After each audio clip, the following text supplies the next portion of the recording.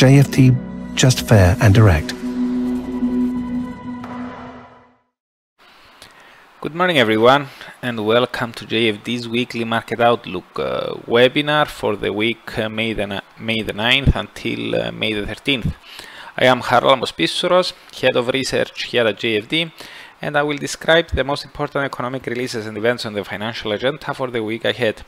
But before we start, let's read our disclaimer.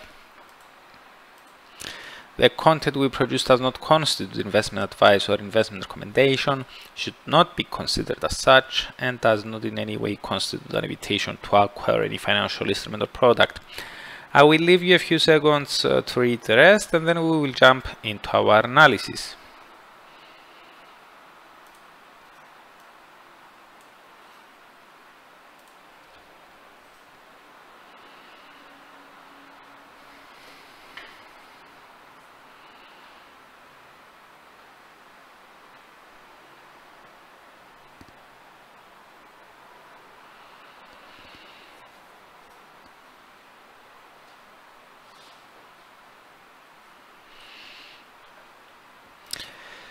Okay, we have a relatively light week ahead of us in terms of economic data releases, with the most important ones being the US CPIs for April and the preliminary UK GDP for the first quarter.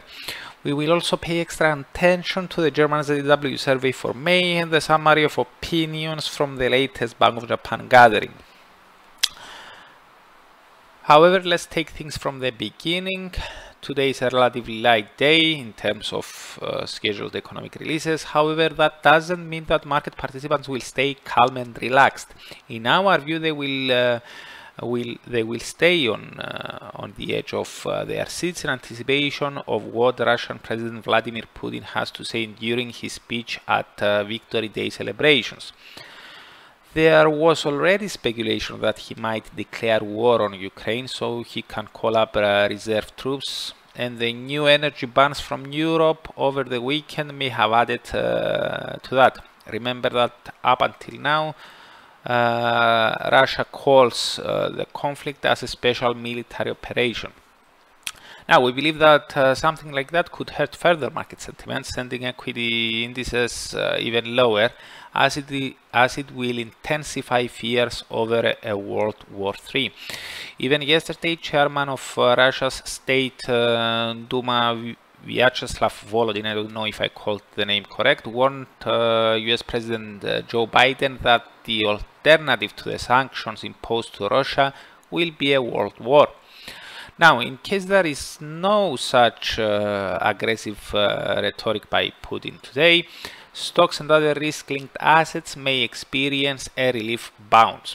However, our broader view is still to the downside, and this is based on the high expectations over aggressive tightening by some major central banks, and first and foremost the FOMC. The calendar for the rest of the week remains relatively light in terms of economic data, but we will get to hear from several central bank officials, including ECB President Christine Lagarde, Bank of England MPC member Michael Sanders, and several key regional Fed presidents. Several key regional Fed presidents and governors. With monetary policy on the front page of investors' agendas, it will be interesting to hear what they have to say about the plans of their banks. Now, on Tuesday, the release on which we will place extra emphasis, despite not being a major market mover, is the German ZEW survey for May. Both the current conditions and economic sentiment indices are forecast to have slid further into the negative territory, intensifying concerns over the performance of the German economy and the euro area as a whole, which could also prompt participants to scale back their bets over a summer rate hike by the ECB. If so, the euro is likely to drift lower, especially against the almighty greenback, with euro-dollar perhaps falling below the key support zone of 104.7090 and entering territories last seen in January 2017. Now, for that dip, the US CPI is coming out on Wednesday, could add extra fuel.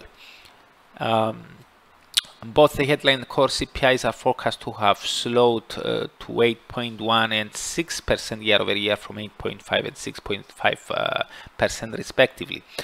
At its latest meeting, the FOMC decided to lift interest rates by 50 basis points as was widely anticipated, but Fed Chair Jerome Powell downplayed the chances for a 75 basis points hike at the June gathering, saying that 50 basis points hikes should be on the table for the next couple of meetings.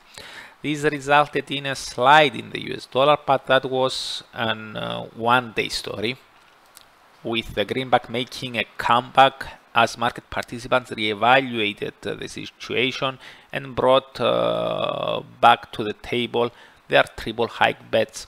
Future markets are now pricing in an around 75% chance for such a move, and an upside surprise in the US CPIs could lift that number higher and thereby add further fuel to the dollar's uptrend. Now, in case inflation indeed slows, and even more than expected, the greenback could pull back. Nonetheless, both the CPI rates may stay well above the Fed's objective of 2%, which could keep the rhetoric around the committee's future course of action ultra hawkish. As we already noted, we will get to hear from several Fed officials this week, and thus we may have a clearer picture with regards to their thinking on monetary policy by Friday. As for the rest of Wednesday's events, during the Asian session, China releases its own inflation numbers, with the PPI expected to have slowed to 7.7% year over year from 8.3%, but the CPI rate to inch up to 1.8% from 1.5%. A few hours later, during the European trading, we have Germany's final inflation data, with the final numbers expected to confirm their preliminary estimates. Now, on Thursday, the spotlight is likely to turn to the first estimate of the UK GDP for the first quarter. Alongside that figure, we get the business investment numbers for the quarter, the industrial and manufacturing production rates for March, as well as the trade balance for the month. Economic activity is forecast to have slowed to 1% from 1.3%, but this would take the year-over-year rate up to 9% from 6.6%. There is no forecast for the business investment, and while the industrial production is forecast to have rebounded fractionally, the manufacturing production is expected to have slid again at a somewhat faster pace than in February. Remember that last week the Bank of England hiked by 25 basis points, as was widely anticipated, but warned over recession risks, projecting a contraction for next year. Thus, a 1% growth rate and a higher year-over-year one could ease somewhat concerns over a recession in the UK. However, bearing in mind that we are already well into the second quarter and that the bank's projections were for next year, we believe that market participants will remain cautious with regards to the Bank of England's future course of action. Due to high inflation, the bank is likely to continue lifting interest rates, but the recession concerns could slow down the process, which could keep the British pound under selling interest. Now, ahead of the UK data, during the Asian trading, we get the summary of opinions from the latest Bank of Japan gathering. At that gathering, the Bank of Japan kept all its policy settings untouched, noting that it will offer to buy unlimited amounts of 10-year government bonds to defend an implicit 0.25% cap around its zero target every market day. This put at rest rumors that the bank may need to tweak its yield curve control policy due to the continued tests near the cap, near the 0.25% cap, and the weakness of the yen. And it also reaffirmed the strong willingness of policymakers to stay ultra loose at a time when other major central banks have flagged aggressive tightening. A strong reminder of that, of the ultra loose stance of the Bank of Japan in the summary of opinions, could result in another round of selling in the Japanese yen. However, this is conditional upon Russia not adding further fuel to geopolitical tensions by leaving more hints with regards to a World War III. Something like that may take the yen skyrocketing due to its safe haven status. Now, finally, on Friday, the only releases on the agenda worth mentioning are Eurozone's industrial production for March and the US's preliminary University of Michigan Consumer Sentiment Index for May. The euro area industrial production is forecast to have slid 1% after improving 0.7% month over month, taking the year-over-year rate down to minus 0.8% from 2% in February. The University of Michigan index is expected to have slid slightly to 64 from 65.2. We don't expect that index to shake much expectations around the Fed's future course of action. So, that's it from me. Thank you very much for watching and listening. I hope you have a great week, and I'm looking forward to seeing you here again next Monday. If you are interested in more detailed and frequent analysis, you can find me on our YouTube channel from Tuesday to Friday at around 8:30 AM GMT.